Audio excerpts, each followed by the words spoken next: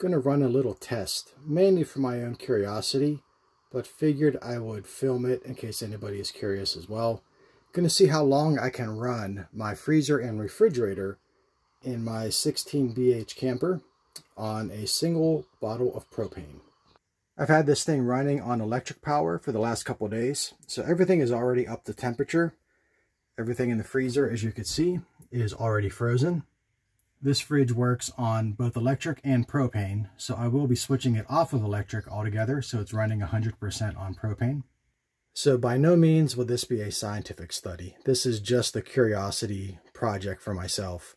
There's a ton of factors that are going to influence how long that bottle of propane lasts, the size of the refrigerator, how often you open and close the doors, the temperature outside, the temperature inside the camper, if you're doing anything else with propane, like a water heater or a furnace, any of that kind of stuff. Even the amount of food in the refrigerator or the freezer can have an impact on how long the bottle of propane lasts. I'm sure somebody is going to want to know what model refrigerator this is. It's a Dometic, and when I look inside, this is the control panel I have. So it's either the DM2672 or DM2872. Can't say for sure which one. When I look inside here, it's one of these two, 6 cubic foot. So it's a 6 cubic foot refrigerator. That's probably the number that matters the most for those that are curious. Starting off with a standard 20-pound or 5-gallon propane tank. I just had it filled to the max, so it's ready to go. And just to make sure I'm pulling from the full tank, which is this one here, I'm going to go ahead and switch the diverter to the right. Okay, going to go ahead and switch it from auto to gas. Not sure if you could hear that, but it did ignite and it is now running on gas. It's about 7 o'clock on Friday. Gonna let it run for a few days and just basically let it run till it runs out of gas and starts beeping. It makes a very obvious sound when the gas is gone. There's a chance that'll happen while I'm sleeping overnight or when I'm not home, who knows. I'll do the best I can to estimate how many days or how many hours it'll last. And for what it's worth, it's 79 degrees inside the camper right now. I'm not going to be running the air conditioning.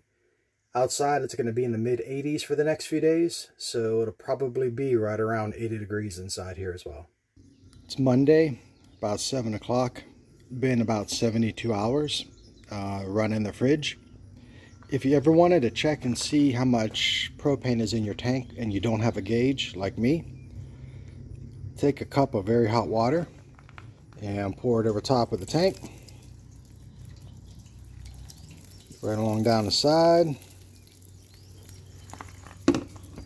Let it sit for a second, and then you can get a feel with your hand where it starts to turn cold, which is right here for me.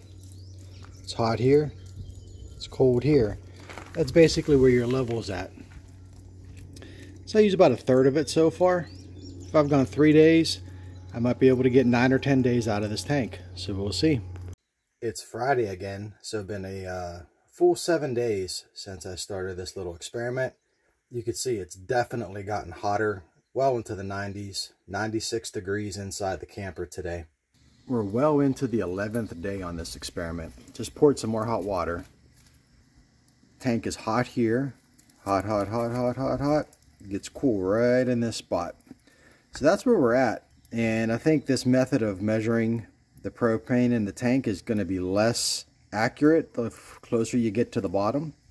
Maybe because there's more metal to absorb the heat. I don't know what it is, but we are right about here. So I think I got a couple more days left in this thing. I might get 2 weeks out of one tank. That's pretty cool. If so, we'll find out. There's that beep. Today is the next Saturday, the 15th day.